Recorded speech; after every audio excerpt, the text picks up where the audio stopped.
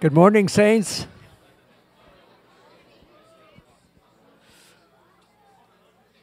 Yeah, it's going to migrate toward the front center. That's it.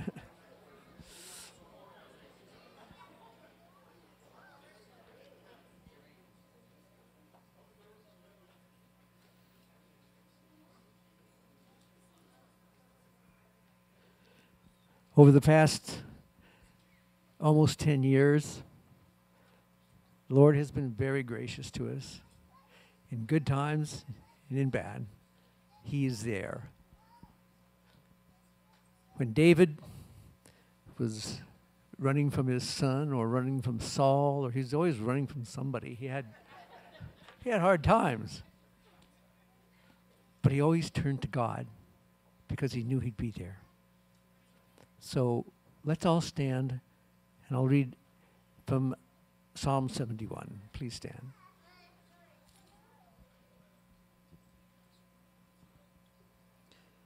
In You, O Lord, do I take refuge. Let me never be put to shame.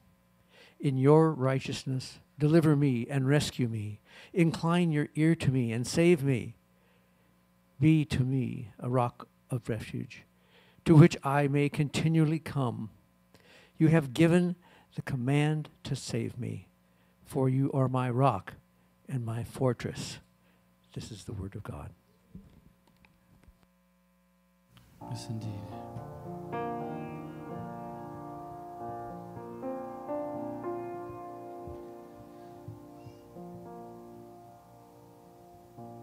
Our God has us.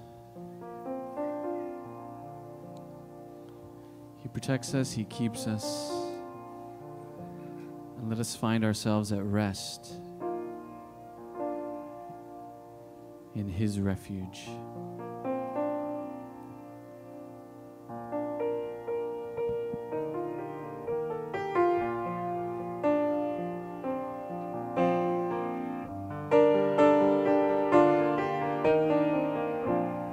Sing a mighty fortress.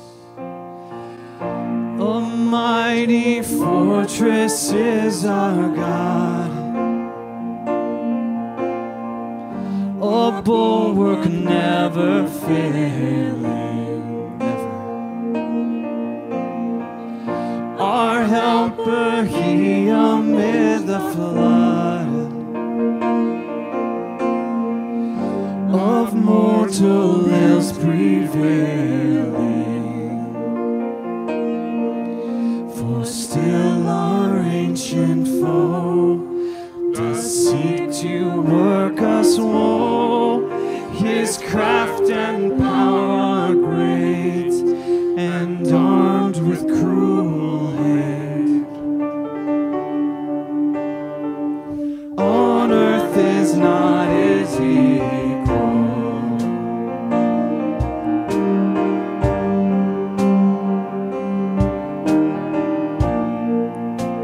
In our own strength, did we in our own strength confide,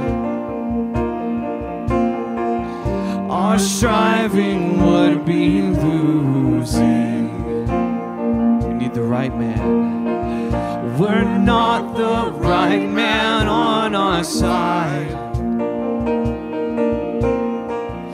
A man of God's own choosing. Ask who that may be. Christ Jesus, it is He, amen. The Lord of hosts, His name, from age to age the same. And He must win the battle.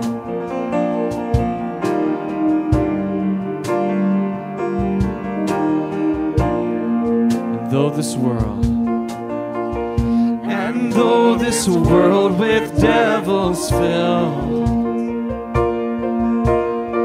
should threaten to undo us, we will not fear. We will not fear, for God hath willed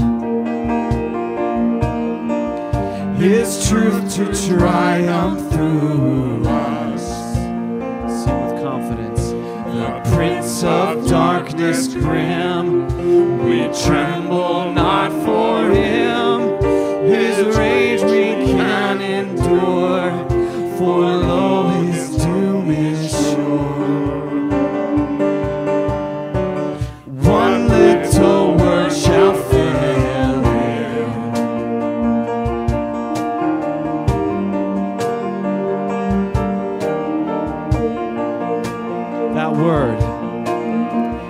That word above all earthly powers, no thanks to them abideth. The Spirit and the gifts are ours, through him who with us sideth. Yes. Let goods and kindred go, this mortal life also, the body they may kill, God's truth abideth still. His kingdom is forever.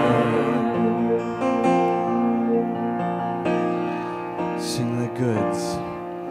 Let goods and kindred go, this mortal life also, the body they may kill, God's truth abideth still.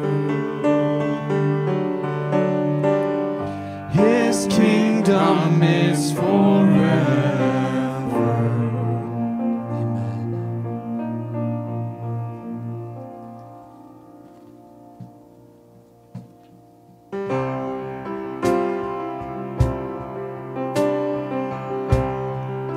Sing, your words are wonderful. Your words are wonderful, unfolding like the dawn, a wellspring and the rock we rest upon. We trust your promises, thank you, Lord, that keep our hope alive. They steady us throughout life's weary climb. Where else can we go? Where else can we go? You have the words of life, the words of life. Make your glory known, make your glory known through all your words of life, your words of life.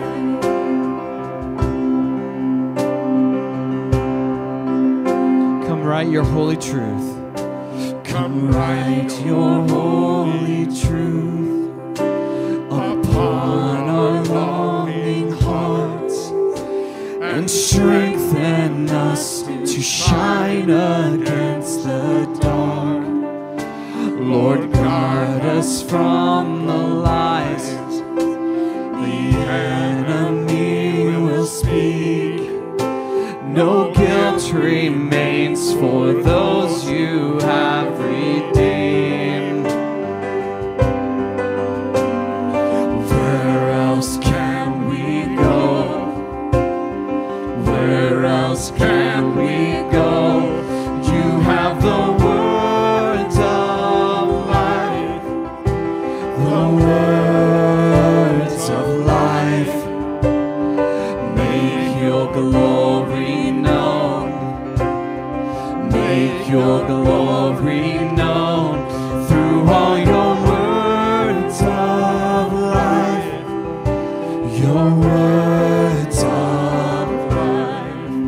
Give us ears to hear, give us ears to hear, and eyes to see. Help us in our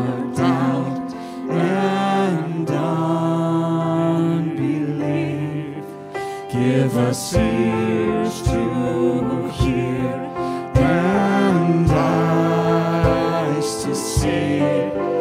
Help us in our doubt and unbelief. Give us ears to hear and eyes to see. Help us in our doubt and unbelief. Where else can we go? Where else can we go? You have the words of life, the words of life. Make your glory known, make your glory known through all your words of life. Your word, through all your words, through all your words of life. Your words of life.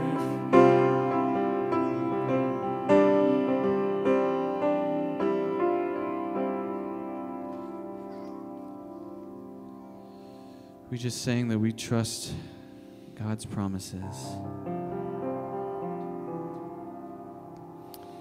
In Psalm 51, 16 and 17,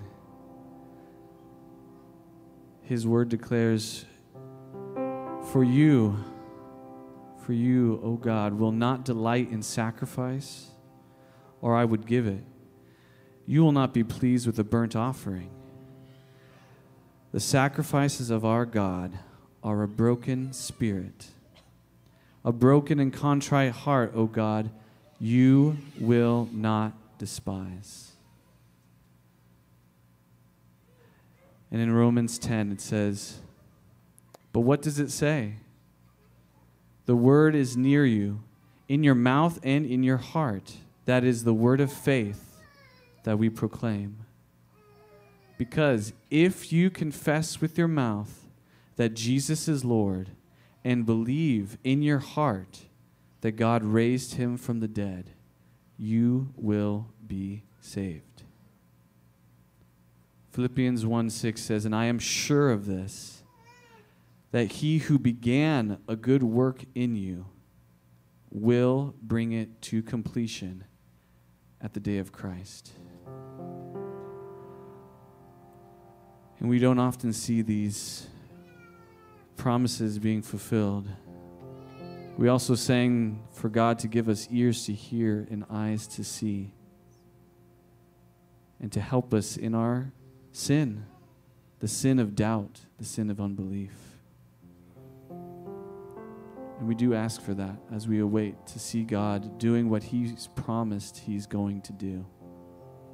We wait. And this next song is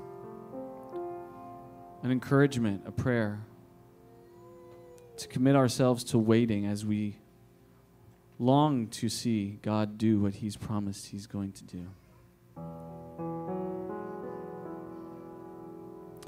And this is the chorus. And we're going to sing, I Will Wait for You. I will wait for you. I will wait for you on your word. I will rely. I will wait for you. Surely wait for you till my soul is satisfied.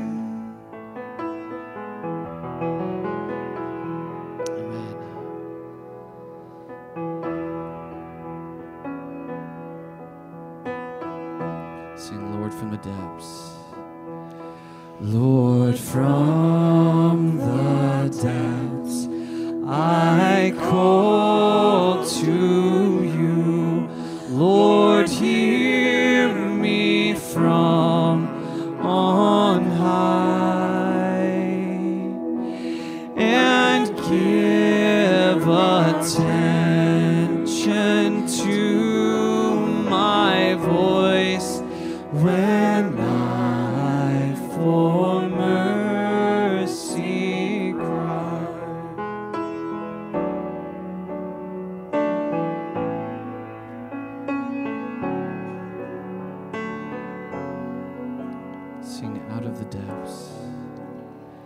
Out of the depths I cry to you.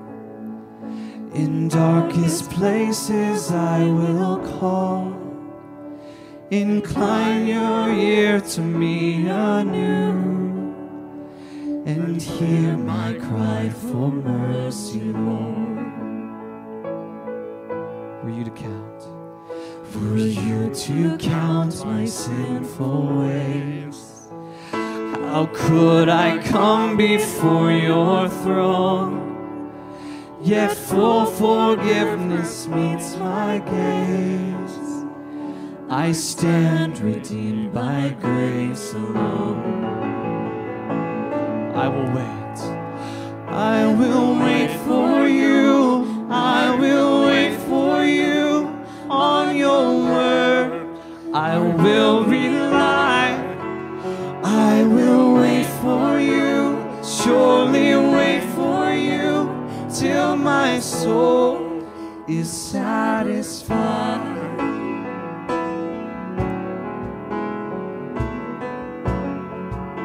So put your hope in God. So put your hope in God alone. Take courage in His power to save. Completely and forever one, by Christ emerging from the grave. I will wait for you. I will wait for you on your word. I will rely. I will wait for you, surely wait for you, till my soul is satisfied.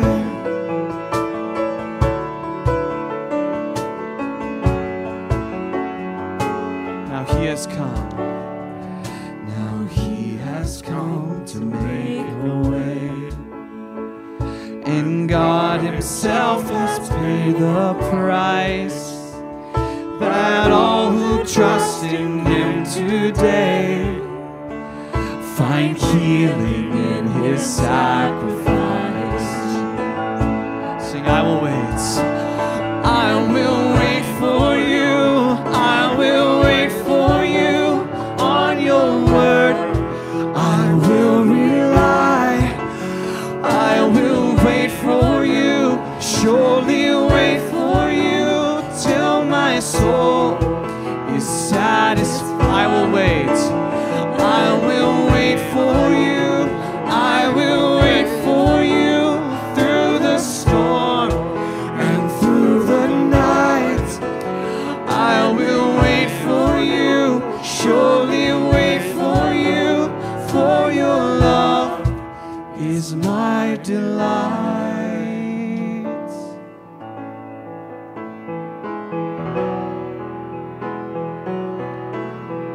Sing, I pray my soul waits on the Lord. I pray my soul waits on the Lord.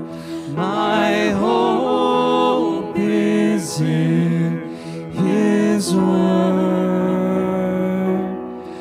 More than the watchman waits for dawn, my soul waits for the Lord.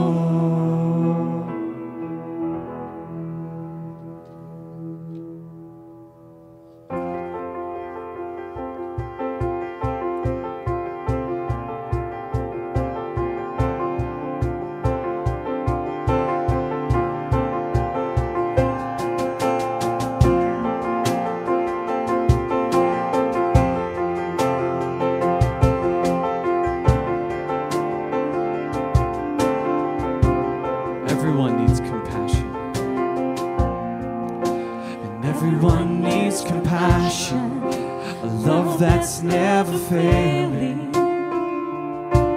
Let mercy fall on me. And everyone needs forgiveness, the kindness of a Savior, the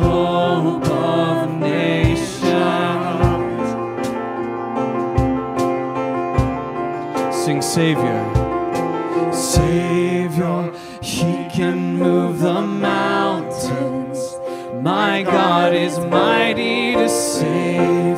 He is mighty to save forever. Author of salvation, He rose and conquered the grave. Jesus conquered the grave.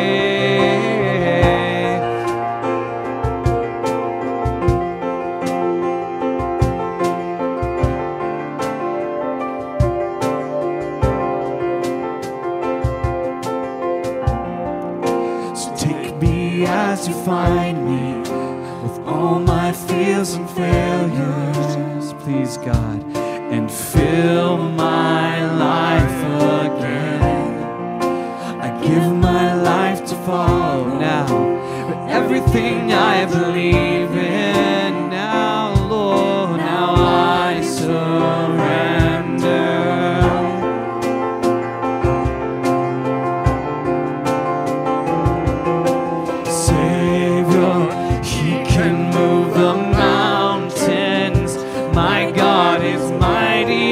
Save. He is mighty to save forever. Author of salvation, He rose and conquered the grave. Jesus conquered the grave. Sing, shine your light. Shine your light and let the whole world see. We're singing for the glory of the risen King. Oh, Jesus, shine your light and let the whole world see. We're singing for the glory of the risen King. Sing, shine your light. Shine your light and let the whole world see. We're singing for the glory of the risen King. Jesus, Savior, He can move the mountains. My God is mighty to save. He is mighty to save forever.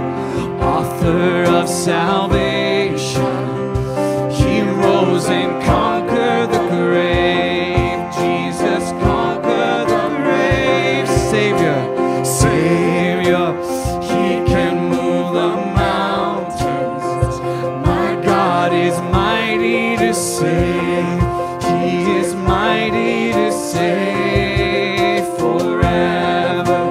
Author of salvation, He rose and conquered the grave. Jesus conquered the grave. He rose and conquered the grave. Jesus conquered the grave. He rose and conquered the grave. Jesus conquered the grave.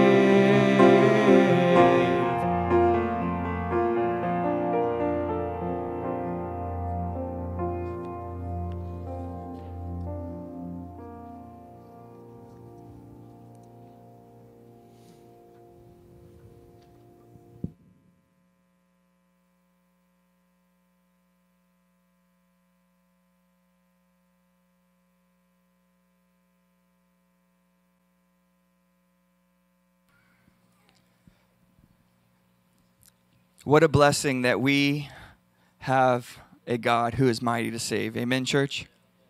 If you could go ahead and just move to the center aisle, that'll create some space for others to grab a seat on the outside chairs there. That would be a huge blessing. As you do that, we just want you to know that now we're moving to a time of our service where we worship the Lord through giving offerings and also receiving communion. But before we do that, we always like to take a moment and to welcome those of you who are new or who are newer and are joining us this morning. We want you to know that we are a church that is thankful to the Lord to have you here with us this morning. If it's your first time, then we praise God for you coming to be with us this morning. We understand that you could be in a lot of different places this morning, but you have decided to be here. And by God's grace and sovereign hand, you have also showed up here. And we count that a blessing to the Lord. And it's our hope that you will be encouraged, that you will be loved, and that you will be encouraged to follow the Lord Jesus and to love him with all your heart, soul, mind, and strength. We often say here that we love you enough to tell you the truth about Jesus. And so we seek to stand on the word of God and proclaim it with no shame. We are sinners. God is holy. We need forgiveness. Just as we just sang, we need compassion and forgiveness from God and from one another. And that hope that we have is that in the gospel, we receive exactly that because our Savior died and conquered the grave. Amen. So if you're new, we're glad you're here, and we hope that you would come again and find that we are a place that will help you follow Jesus and help you to help others follow Jesus as well. In a moment, we're going to have communion elements passed through the aisles.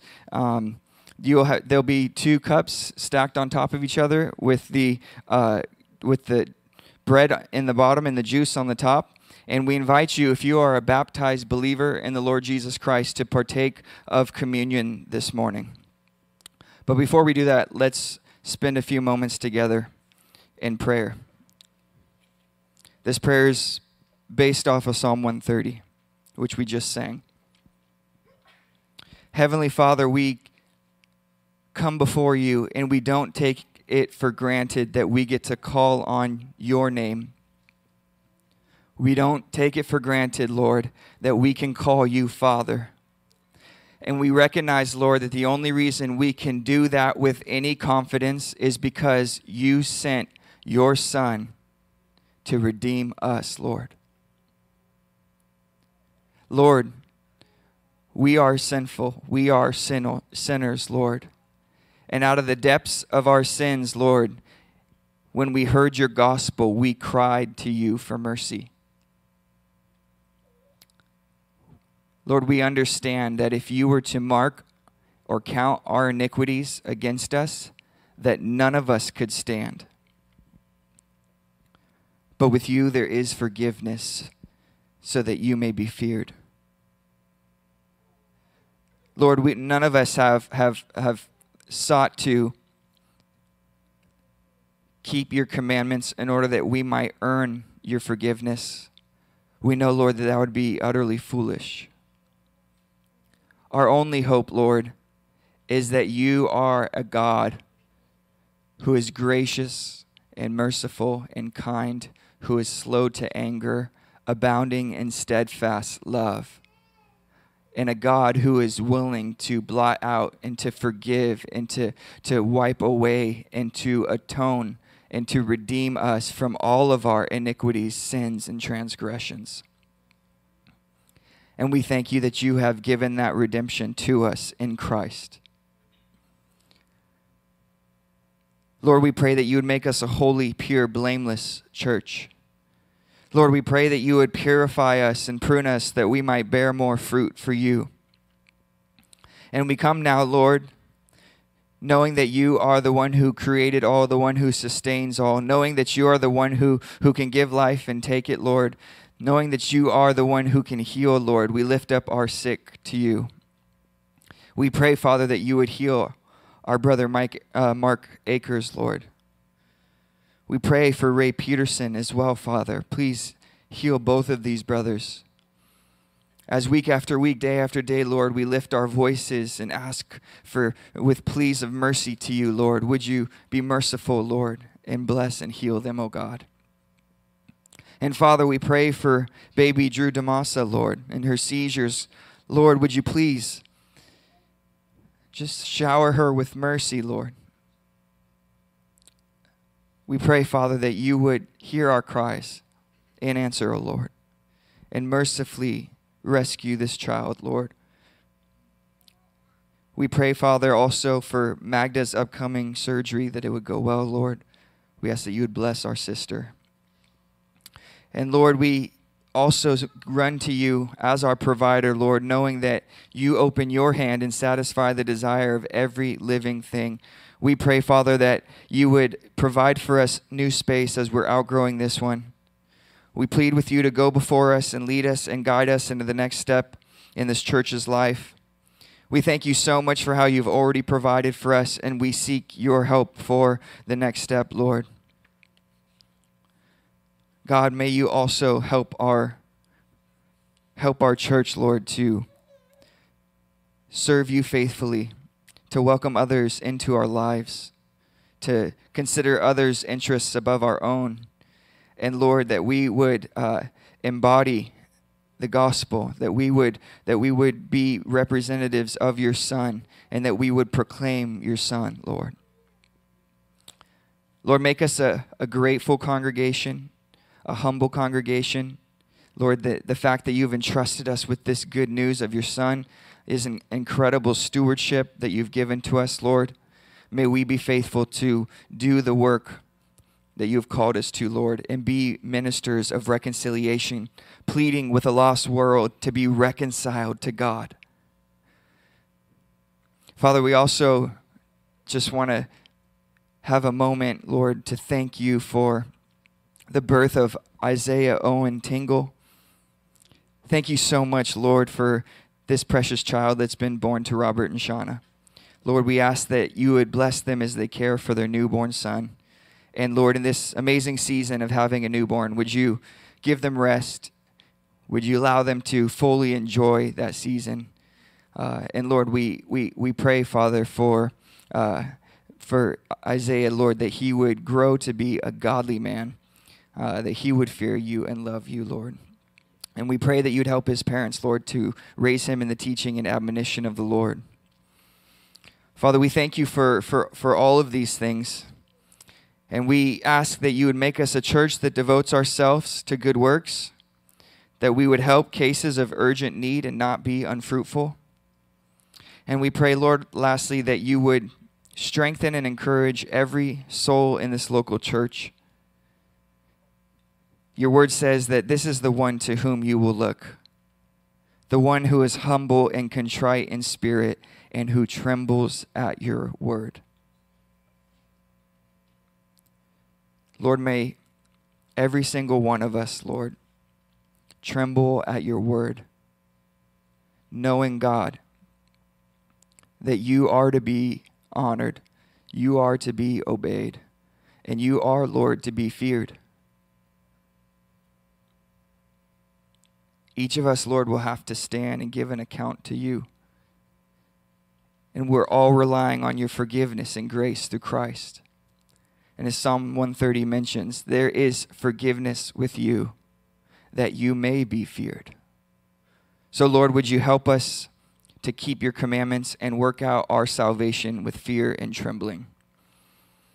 And may you help our church, Lord, to grow in that task, that we are walking side by side, striving together to keep your word, to honor you and to glorify you, and to wait for you. Please bless this time as we reflect on the communion elements, Lord. May we confess our sins to you now as well as we wait for those elements to come to us, knowing that you are righteous and just to forgive us when we confess and cleanse us from all unrighteousness. Thank you, Lord. We pray these things in Jesus' name. Amen.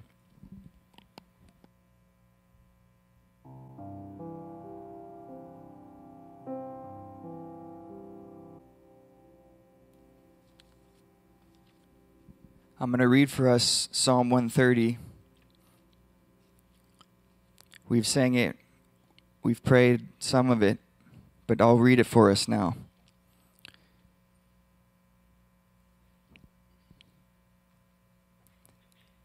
It's a Psalm of David. Out of the depths I cry to you, O Lord. O Lord, hear my voice. Let your ears be attentive to the voice of my pleas for mercy. If you, O Lord, should mark iniquities, O Lord, who could stand? But With you there is forgiveness, that you may be feared. I wait for the Lord. My soul waits, and in his word I hope. My soul waits for the Lord, more than watchmen for the morning, more than watchmen for the morning. O Israel, hope in the Lord. For with the Lord there is steadfast love, and with him is plentiful redemption. And he will redeem Israel from all his iniquities. There's three things that this psalm reminds us of that I want to draw our attention to as we hold the elements that speak of our Lord's life given for us. And that's, first of all, the reason that he did that, and that is the sinfulness of man. This passage makes it very clear that every single one of us have sinned and fall short of the glory of God. David says, if you, O Lord, should mark iniquities, O Lord, who could stand? There is a coming day when we will have to give an account to the Lord for our lives, for the way that we have lived, for every single sin. And if our sins are kept and held accounted and are accounted to us, if they are marked against us, then there is no possible way for any of us to stand, but all to shrink back and to fall and to be ashamed, all deserving to hear, depart from me, you workers of lawlessness. I never knew you. If you, O Lord, should mark iniquities, O Lord, who could stand? David knows his own sin. David knows the sins of those around him, each and every single man is sinful and needs forgiveness. But with you there is forgiveness, that you may be feared. And so we see the sinfulness of man, but we see that sinfulness is not the end of the story. There's also the fact that God is holy and that he must punish sin and that he will punish sin. But then how do we sinful people stand before a holy God with any hope?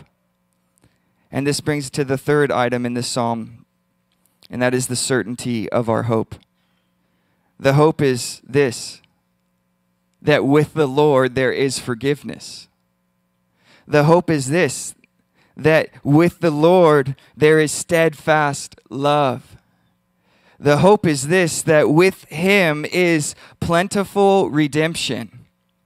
And the hope is this, that he will redeem us from all our iniquities. David says here that he will redeem Israel from all his iniquities. And we know that Israel's Messiah, the Lord Jesus Christ, came to do exactly that. He lived a perfect life. He laid down his life as an atoning sacrifice to redeem us from our sins, and he was raised from the grave on the third day. The sacrifice that he made was accepted by the Father, and he ascended and sits at the right hand of the Father, so that all who have turned from their sin and put their faith and hope in Jesus Christ would know the steadfast love, plentiful redemption, and have assurance that all their iniquities have been redeemed. That's what those elements in your hands remind us of. The sinfulness of man, the holiness of God, and also the certainty of our hope that we have a God of steadfast love, plentiful redemption, who has given his Son to pay our ransom and to pay for all our iniquities. I love how in Ephesians chapter 1, verse 8, Paul says that in Christ we have redemption through his blood, the forgiveness of our trespasses, according to the riches of his grace, which he lavished on us. Are you thankful for the grace of God? Are you thankful for the steadfast love of the Lord? Are you thankful that he is a God who has provided plenteous redemption and that he redeems us from all our iniquities? That's exactly what we need. That's exactly what he and his steadfast love has provided for us and for all who will humble themselves and call on the name of the Lord. The Apostle Paul writes in 1 Corinthians chapter 11, For I received from the Lord what I also delivered to you, that the Lord Jesus, on the night when he was betrayed, took bread, and when he had given thanks, he broke it and said, This is my body, which is for you. Do this in remembrance of me. Let's take the bread, church.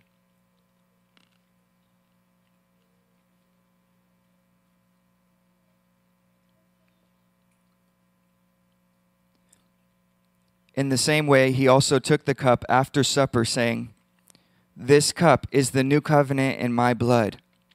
Do this as often as you drink of it in remembrance of me.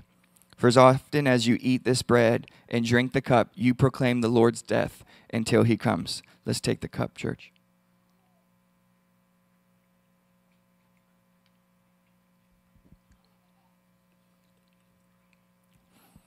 Heavenly Father, we come to you, and we're humbled, Lord, by your grace.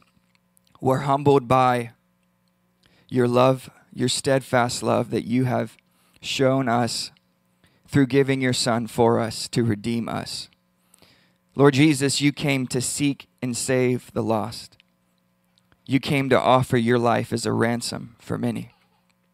And so, Lord, we rejoice. We rejoice that our sin, that the enemy, the devil, Satan, we rejoice that neither of them have dominion over us anymore, that death no longer has dominion over us anymore, Lord, but that you have set us free and you have given us eternal life and a full assurance of forgiveness of sins through your shed blood. We praise you for this great redemption. That not just one sin or 100 sins or 10,000 sins or not just the sins before we were Christians, Lord, but literally every sin, all of our iniquities, Lord, you have paid for us in your great love. So we thank you and we praise you for that, God. We can do nothing else but thank you and praise you for that. And Lord, may we with such gratitude then seek, knowing what has been given to us, what a gracious gift of salvation that we have, Lord. May we tremble before you and walk in obedience to you, O God. We thank you, Father. Help the church to do that, we ask now. In Jesus' mighty name, amen. Amen. We're going to meet and greet one another, and you can drop off your kids to class at this time. So go ahead and stand up and meet and greet the person next to you and tell that person to hope in the Lord.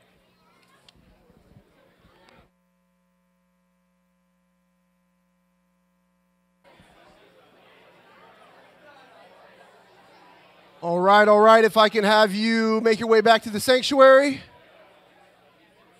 Come on in, make your way back to the sanctuary and grab a seat, please. As we continue our worship service. First things first, you heard it in the pastoral prayer, but we can go ahead and praise the Lord for the birth of Isaiah Owen Tingle. Amen. Praise God. Lord willing, over the next many months, we'll have multiple announcements such as this, and we'll be able to praise the Lord for continuing to grow his church by various means. Another announcement, no Monday night women's Bible study tomorrow. No Monday night women's Bible study tomorrow. And one that you are all excited about. Next week, we're going to partake in the church picnic. Yeah, so right after church, we won't be eating out back. We'll go over to Lament Park. If your last name is from A to M, we're asking that you bring a side dish. And if your last name is from N to Z, we are asking that you bring a dessert. Here's what it says, lots of volunteers needed. That's nothing new for this church. We praise the Lord for your service and your ministry to one another. So see Mike Koval or Penny Ross for that. And before we sing another song of worship and receive the preaching of God's word, we do have one final announcement. And this announcement is a church family matter for only those gathered here on site today. And so if you're joining us online, we're going to go offline for approximately 20 minutes, and we will return.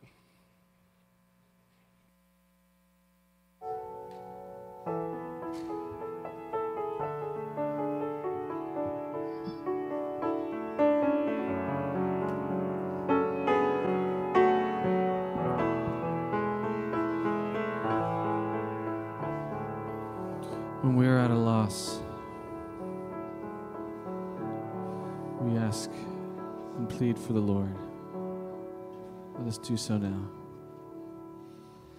Speak, O Lord, as we come to you to receive the food of your holy word. Take your truth planted deep in us, shape and fashion us in your likeness, that the light of Christ might be seen today in our acts of love and our deeds of faith. Speak, O Lord, and fulfill in us all your purposes for your glory.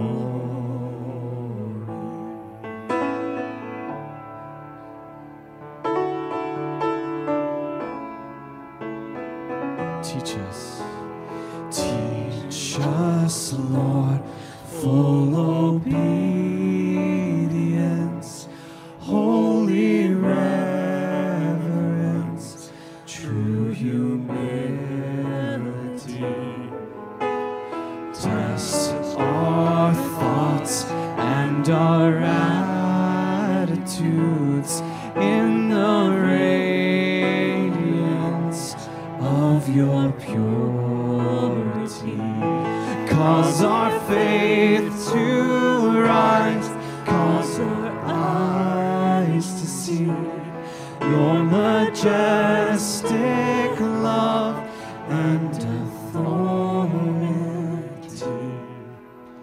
Words of power that can never fail, let their truth prevail over unbelief.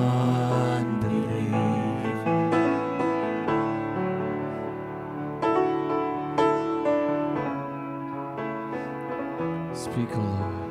Speak, O Lord, and renew our minds. Help us grasp the heights of your plans for us.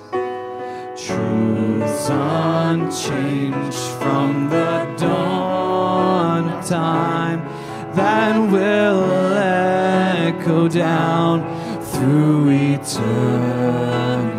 By grace, and by grace we'll stand on your promises, and by faith we'll walk as you walk with us.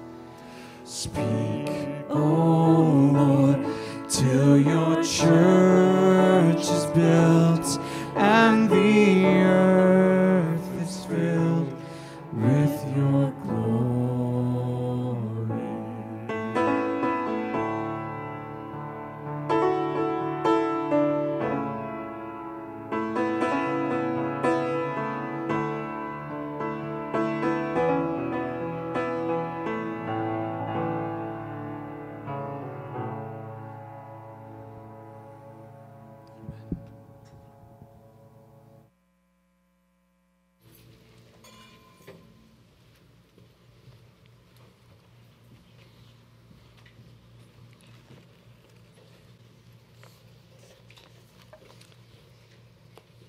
Get your Bibles and open to Psalm chapter 12. Psalm chapter 12. I've entitled this sermon, A Lament. Just for you to know, The psalm was chosen about 6 weeks ago. So I believe God has sovereignly brought us to this place today to hear his word. Psalm chapter 12.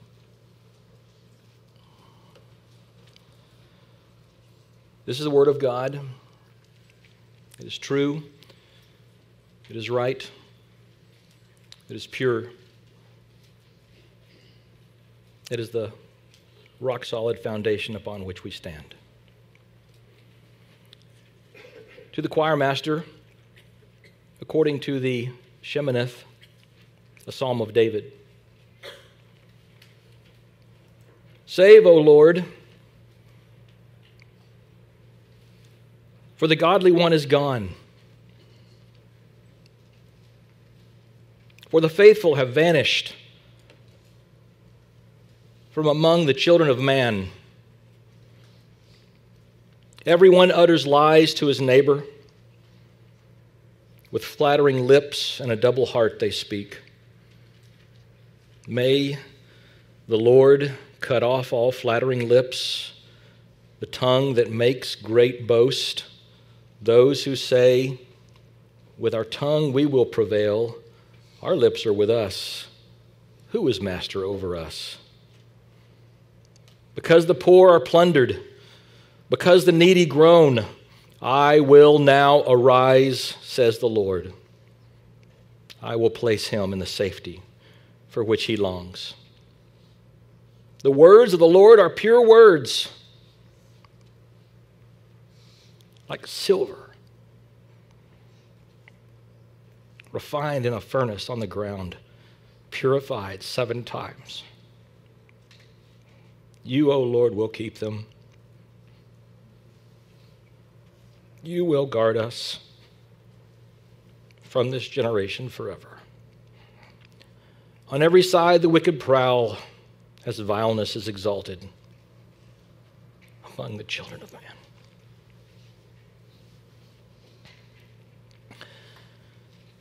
Lord, we come to you and your word today with heavy hearts. As we've sung in song and begged you, speak to us. Speak to us, O God. Speak to us today. Help us. In Jesus' name we pray. Amen. Psalm 12 is a communal lament written by David under the inspiration of the Holy Spirit. It is the cry of the anointed king as he despairs the desperate situation that he finds himself in. Possibly it was penned during the rebellion and betrayal of Absalom, his son, and the attempted overthrow of his kingdom. Or it could have been written also as a complaint living during the ungodly rule of King Saul. David cries out his lament. When the culture corrodes, the godly groan. When the culture corrodes, the godly are grieved and they groan. Charles Spurgeon said of this passage that we should bewail our current situation. When the culture has corroded, when the faithful are abandoning the faith, when the psalmist is surrounded by liars and flatterers and prowlers and the vile, where does he turn? Where can we turn? Where do we cry? We cry along with the psalmist. Save, O Lord. Save, O Lord. As we survey Psalm 12 today, we'll see 3 elements here. The wicked, the righteous, the Lord. As we examine each of their attributes, may the Lord convict, confirm, and encourage us in our own time of desperation.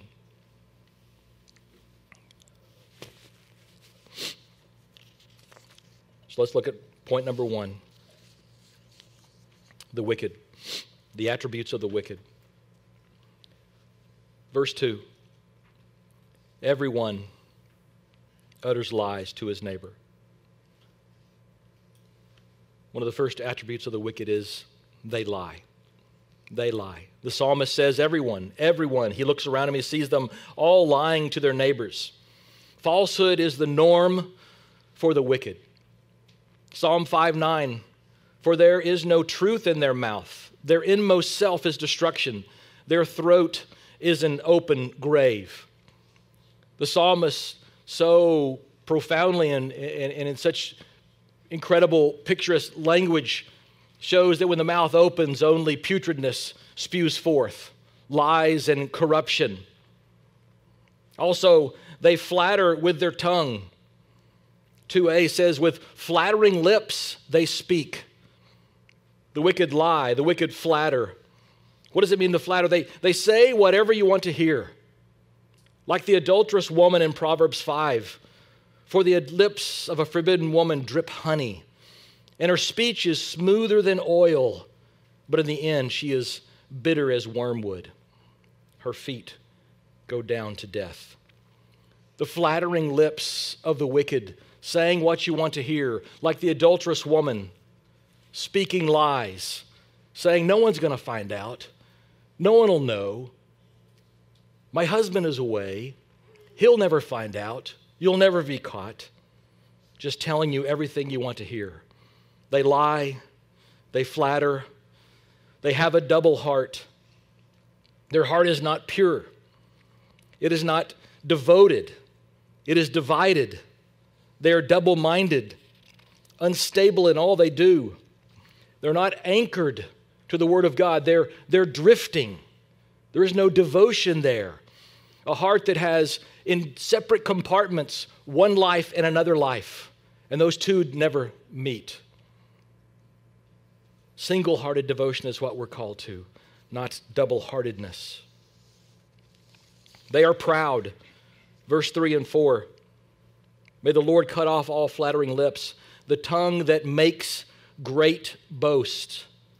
Those who say, with our tongues we will prevail. Our lips are with us. Who is master over us? It's the epitome of pride. That they're saying that these lips that they did not create, this tongue that they did not create, that they are master over it. They have mastery over their whole self, their body, their heart. And they deny the sovereign God who created those lips, who created that tongue. I teach reading, as most of you know, with my children in elementary school. It's with the tongue and with the lips that we pronounce words and we phonetically make meaning. And these proud boasters believe that they can say whatever they want and no one will know the better. They are proud. Finally, two more. They prowl. They prowl in verse 8. In verse 8, it says, on every side the wicked prowl as vileness is exalted among the children of man. Always on the hunt for evil, looking, lusting, like Satan, seeking who they may devour, always eating, always consuming, but never satisfied. Always eating, always consuming, but never satisfied. Like Edmund in the Chronicles of Narnia, eating the cursed candy, Turkish delight. The more he eats, the hungrier he gets. Sin never satisfies. Hear me, brother, sister, friend. Sin never satisfies. Finally, they exalt vileness. Verse 8 again, as vileness is exalted among the children of men as they prowl. Vileness is exalted. We only have to pick up the newspaper or turn on the television to see just coming out of Pride Month, quote unquote, Pride Month, vileness being exalted. Those that would stand for righteousness are made fun of, are mocked, are scorned, and those that would exalt vileness are held in high esteem. As we see these attributes in the wicked, how does the righteous one, how does the psalmist David respond? What are the attributes of the righteous? Well, first we see the righteous, they are humble. They are humble. We see that in verse 1, simply beginning, "Save, O Lord. Save, O Lord." David knows where to turn for help. He knows he needs help. He knows he is lost. He knows he is struggling. He knows he is helpless. And so he turns to God for help and says, "Save, O Lord." That is where we must turn during this time as well. In humility, on our knees, prostrate before the Lord. Save us, O Lord. Help us, O Lord. You alone are the one who saves. They are humble. How else are the righteous? The righteous are grieved. When David sees the vanishing of the godly, he cries out, "Save, O Lord, for the godly one is gone, for the faithful have vanished from among the children of men." As he looks around him and he sees faith diminishing, as he sees vileness growing, he is grieved. He doesn't just cluck his tongue and roll his eyes and point and make fun, but he's grieved to see those who are walking away from faithfully following Yahweh. Next, they are angered. Verse 3 is where David begins to pray. He prays to Yahweh. And what a prayer. Verse 3. "May the Lord cut off all flattering lips, the tongue that makes great boast." David pleads with the Lord to shut the mouth of the sinful, proud boaster. As he sees the pride, as he sees the lies, as he sees the exaltation of vileness, he responds in righteous indignation. "Stop them, O God. Shut them up from boasting proudly against you, the sovereign creator of the universe." Notice that David doesn't say, "I'm going to cut off the lips of the proud boaster," but he pleads with God to move, to act, to help on God's behalf. The righteous are humble. The righteous are grieved. The righteous are angered. The righteous pray. They plead. They cry. They shout. They call on the name of the Lord. For the righteous know that He is their only help. He is their only help. And so that brings us to our third point, the Lord. The other person in this passage is the Lord Himself. How does the Lord respond? The Lord hears. Look at verse 5. Because the poor are plundered, because the needy groan. So here, simply, we see that God Himself hears. He hears the poor's plight. Those who are poor in spirit, those of us even now today, as we cry out for the Lord, because the needy groan. Who could be more needy than our congregation right now as we come before God and ask for His help? Because the poor are plundered, because the needy groan, the Lord hears. Beloved, know that God hears us. He hears our pleads. He hears our cries. He is not sitting up in heaven with His hands folded or His ears or His fingers in His ears stopped up or away somewhere on a business trip. He's listening. He's eager to help His children. The Lord hears our prayers. The Lord acts. 5b. Look again. Because the poor are plundered, because the needy groan, I will now arise, says the Lord. In many ways, a terrifying phrase. I will get up. I will arise from my throne, from my sovereign throne, to act on behalf of my people. It reminds me of teaching my little children, and I'm sitting at my teaching chair in my little desk with a few kids around me, and I tell the kid over there, hey, you guys need to settle down. And they ignore me a little bit. And I say again, you guys really need to settle down. Listen to Mr. Bryan. And they continue to ignore me. And then I arise. I stand up. And they go, uh-oh. He's standing up. And many times all I have to do is stand up and give a look, a point, or a snap. And they come back to order. How much more the sovereign God of the universe, when he hears our plight, he says, I will now arise. Our third point about our great God, the Lord protects. Look at the next passage. What does he do when he arises? He says, I will place him in the safety for which he longs.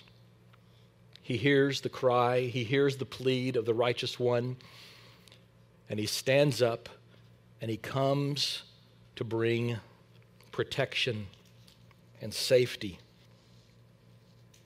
That is what we long for, isn't it?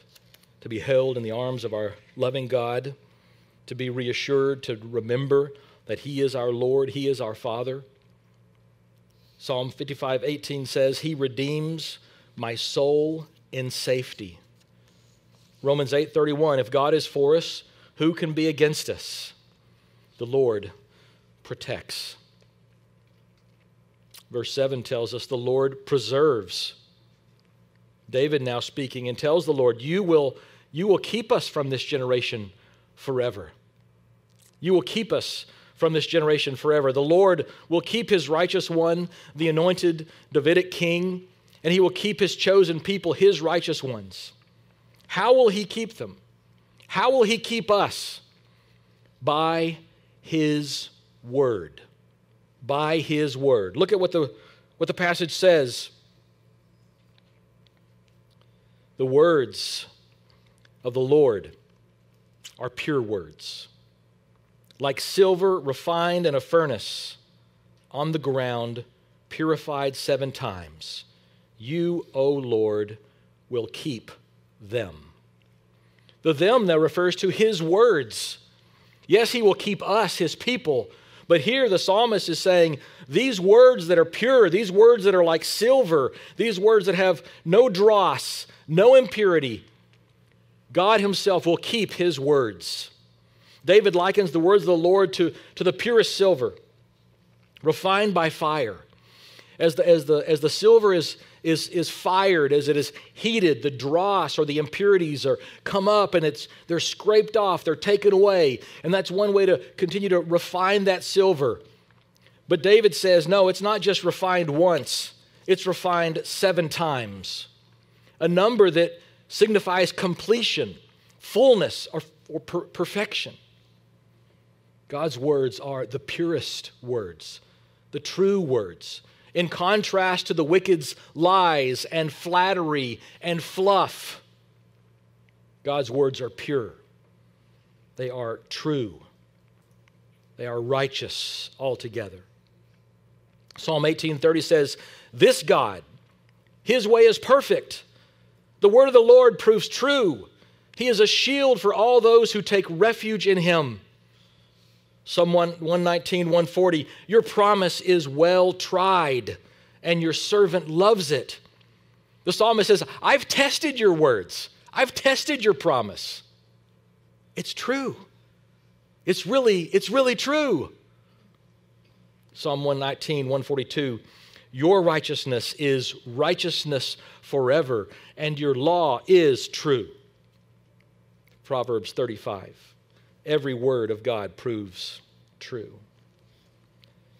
The words of the Lord are pure words. like silver refined in a furnace, on the ground purified 7 times, you, O Lord, will keep them.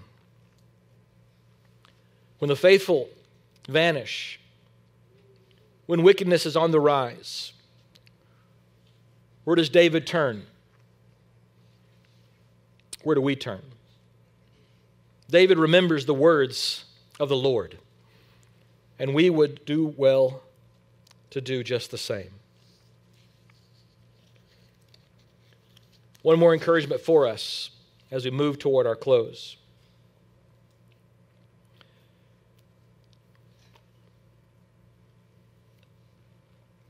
As brothers and sisters, we must remember that when we look and see the wickedness around us, that we don't just look out to see the wickedness around us. We must look in as well. And follow the example of David, who in Psalm 139, 23, 24 says this, "Search me, O God, and know my heart. Try me and know my thoughts, and see if there are any grievous way in me, and lead me in the way everlasting." Yes, the righteous are grieved. The righteous are angered. The righteous plead. The righteous pray. But may we have the same response to the sin that's in our own hearts. May a sin within ourselves anger us, grieve us, and cause us to pray and confess and cry out to the Lord on our behalfs as well. The words of the Lord are true. The words of the Lord are true. He will keep them. They are pure. He will keep them. In closing, turn with me to Romans chapter 8. We're going to end by reading these pure words of the Lord to help us during this time. Romans 8, starting with verse 18 to the end of the chapter.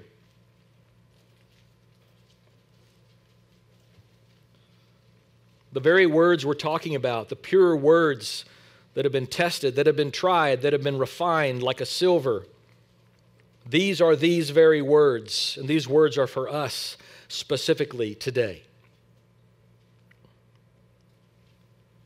For I consider that the sufferings of this present time are not worth comparing with the glory that is to be revealed to us. For the creation waits with eager longing for the revealing of the sons of God.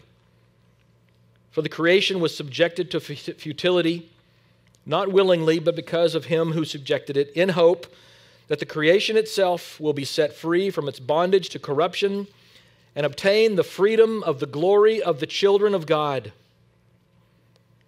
For we know that the whole creation has been groaning together in the pains of childbirth until now. And not only the creation, but we ourselves, who have the first fruits of the Spirit, groan inwardly as we wait eagerly for adoption as sons, the redemption of our bodies. For in this hope we were saved. Now, hope that is seen is not hope, for who hopes for what he sees? But if we hope for what we do not see, we wait for it with patience. Likewise, the Spirit helps us in our weakness, for we do not know what to pray as we ought, but the Spirit himself intercedes with us with groanings too deep for words. And he who searches hearts knows what is the mind of the Spirit, because the Spirit intercedes for the saints according to the will of God. And we know that for those who love God, all things work together for good, for those who are called according to his promise, to his purpose. For those whom he foreknew, he also predestined to be conformed to the image of his Son, in order that he might be the firstborn among many brothers. And those whom he predestined, he also called. And those whom he called, he also justified. And those whom he justified, he also glorified. What then shall we say to these things? If God is for us, who can be against us? He who did not spare his own Son, but gave him up for us all, how will he not also with him graciously give us all things? Who shall bring any charge against God's elect? It is God who justifies. Who is to condemn?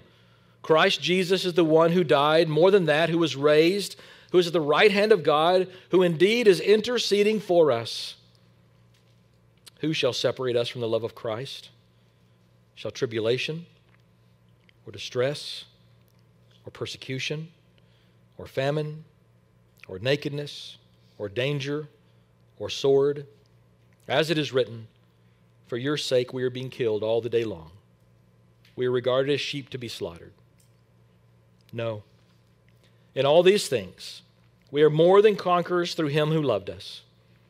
For I am sure that neither death nor life, nor angels nor rulers, nor things present nor things to come, nor powers, nor height, nor depth, nor anything else in all creation will be able to separate us from the love of God in Christ Jesus, our Lord. Let's pray. Father, we thank you for your word. Thank you for ministering to us today in our time of need. Lord, we need you. As we often sing, every hour, we need you. We need you right now. We pray for your people. They'll be strengthened, encouraged. We pray that we will continue to hold on to your word. Hold us, Lord. We know that you will because you've promised that you will. You are our God, and we are your people. It's in your blessed Son's name we pray. Amen. Let's stand and sing again, and if you have any needs or concerns, the elders will be here forward.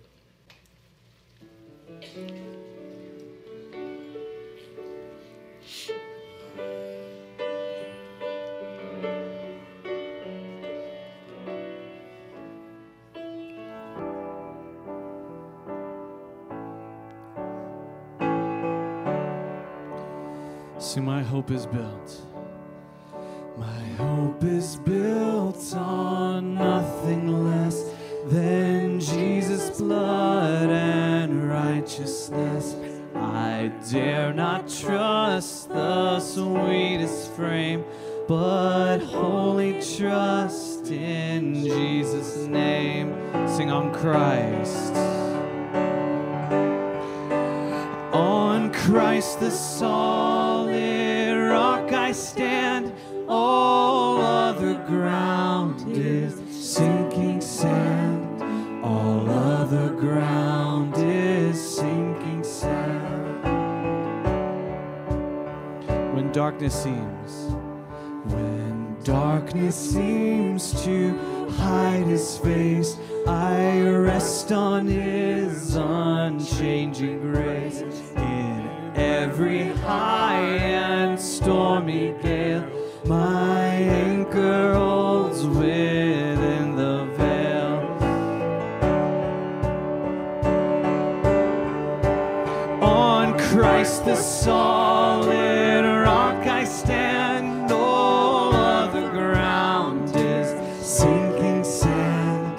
All other ground is sinking sand. his oath is covenant. His oath is covenant, his blood support me in the whelming flood. When all around my soul gives way, he then is all my open stay. On Christ the solid rock I stand. All other ground is sinking sand. All other ground is sinking sand. When he shall come, When he shall come with trumpet sound, oh, may I then in him be found, dressed in his righteousness alone, to stand before the throne. On Christ the solid rock I stand, all other ground is sinking sand, all other ground is sinking sand. Sing on Christ. On Christ the solid rock I stand, all other ground is sinking sand, all other ground is sinking sand.